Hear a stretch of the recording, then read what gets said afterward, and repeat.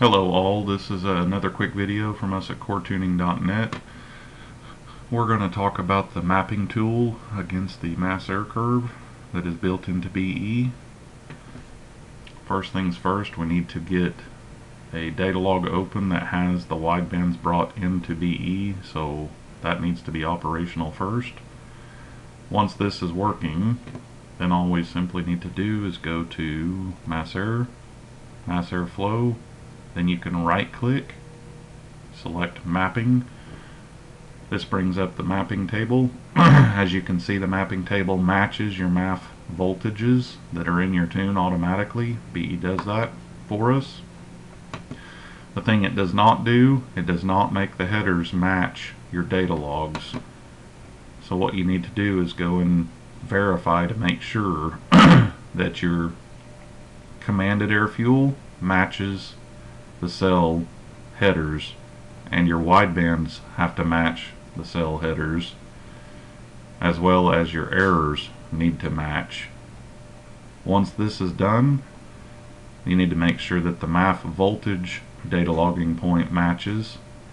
So if it's VMAF, MAF V, if you're using a enhanced PID or a SAE PID, whatever it is, that naming convention must be here for this to work.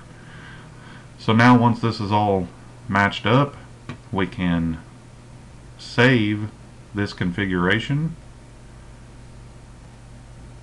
and for this one I have it saved as match truck, but you can save it as whatever you want. That way you can open it quicker next time. For here, like this one's a copperhead, so see how the MAF doesn't match any conventional things, as well as the headers are different as well. But anyway, back to match truck. So once the headers all match the data log, you can open the data log. So now you have your commanded air fuel. Here's your actual from your wideband. Here's your percentage of difference. This is bank 2, all the same stuff. Then you have a sum. Then you have your average percentage. Here, this will show the last count, or the counts, how many times each cell was hit during this data log. This will show last known. This will show mins, maxes, and average. So now, at 3.88 volts, you can right click, copy, and then go to 3.88 volts, and you can paste percentage, and it does it all for you.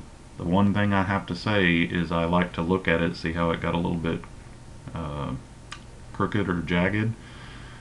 I like to right click, open new window, right click again, edit point, vertical lock, and you can manually smooth this out to just make it a good clean curve again. A lot of this happened due to just street driving this truck, and transient fueling and some other things were coming into play. So usually you can do this 2 or 3 times and your mass error curve will be pretty much spot on. If you guys have any questions, you can email us at Ben or Adam at coretuning.net or Clint at eanalyzer.net, and we'd be glad to answer any questions. Thank you.